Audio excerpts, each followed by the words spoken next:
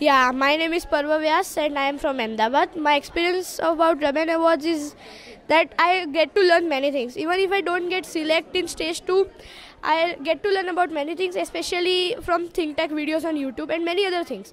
And if even here in the Raman Research Institute, I got to learn many things about how everyone performs experiment, what variation everyone brought in their experiment, and I learned simplicity. That simplicity is the main thing in for CV Raman sir. And in my first attempt in Raman Awards, I performed a very hi-fi experiment. It was very high. But in my second experiment, in my second attempt, I performed a basic experiment which explain big concepts. That is simplicity, and I learned simplicity from Raman sir. Are you excited? Yeah, I am very excited, but still I am left with my Viva.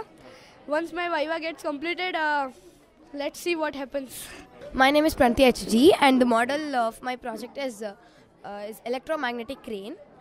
And Raman Awards, Raman Awards, like RYSI camping, is really helpful for the children.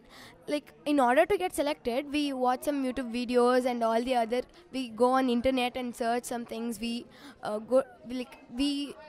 get ourselves busy in all the resources, and in that we also gain more knowledge about this. And this is a very great platform for students to exhibit their talent and put out in bringing out their ideas. It was a very good experience in here. My experience at Raman Awards as of now was wonderful because not only did we gain a lot of knowledge, we got to make new friends and we got opportunities to visit every counter and improve our knowledge by that. We also got to research more and we got to learn a lot of things due to this campaign. So I really hope to participate more in the future.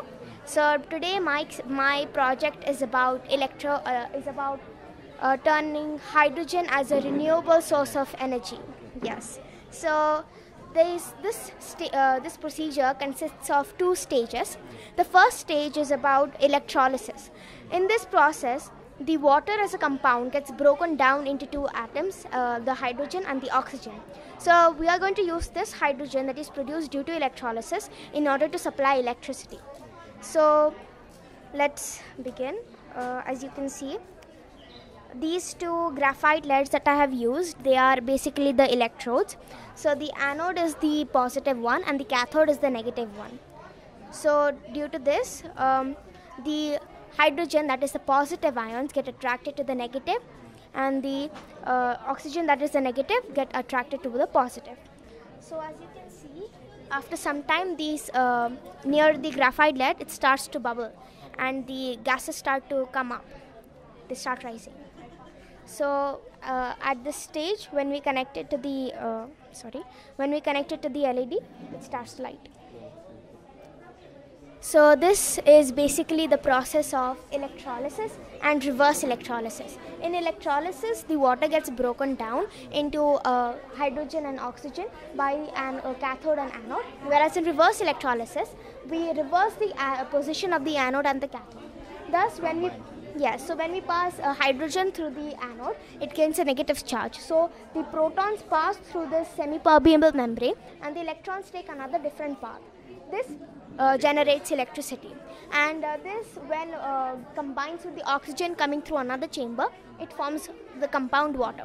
So no harm is produced, and when this is done on a large scale basis, we can obtain this energy in the battery from other renewable sources of energy, and these gases that are obtained due to electrolysis can be transported and distributed instead of storing the electricity into lithium-ion batteries, because it is not really biodegradable. Thank you. This is an electromagnetic crane, and this is based on the principle of electromagnetism. We all know that iron bolt wound with copper wire acts as a magnet when current is passed through it.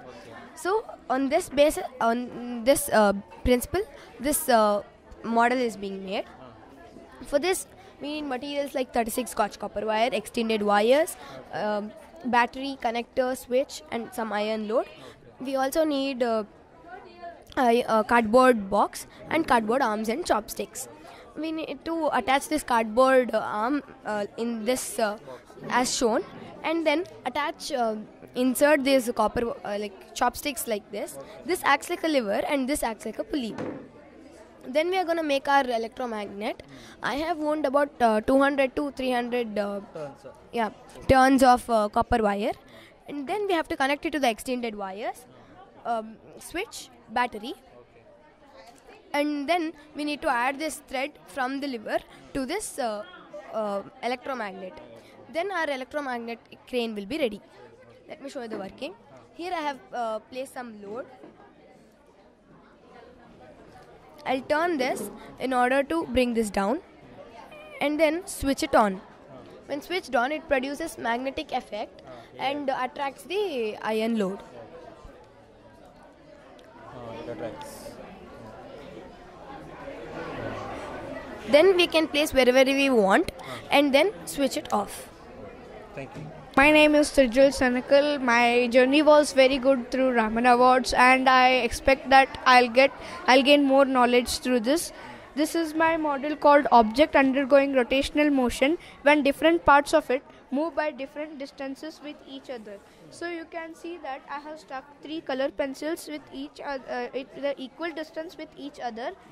When I open the door like this, the color pencils draw arcs on the paper, but I have kept it with the equal distance with each other. How can it differ from smaller to bigger? So I have kept this color pencil very close to the axis of the door. How I'll extend and go this color pencils through the door, it differs from smaller to bigger like that. I'll give you an example how you can test on it. You can draw 2 circles with the different radius of each other. You can see that the circles do not intersect with each other. I am demonstrating the same in this model.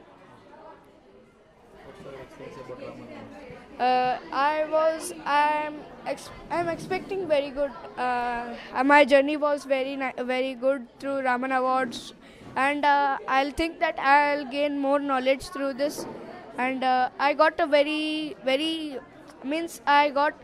nice experience with Raman Awards. Thank you. My name is Surendra. I am from Dharmapuri, Tamil Nadu. This is a good contest. I'm feeling and nervous same time. Yes, basically my project is about plant movements. We all know that plants grow towards sunlight and against gravity. In a similar manner, the roots of a plant grows towards gravity and towards water. This is called geotrophism and hydrotrophism respectively. Similarly, the tendrils of a climber or a creeper plant on touching an object grows extensively and clings to it. Similarly, a shoot tip grows towards sunlight. This is called phototrophism. And the movement of tendrils is called thigmotrophism. And now, when the pollen grain comes in contact with the stigma, it produces a long tube that grows towards the ovaries. This is due to a chemical substance secreted by the ovaries, and this movement is called chemotrophism.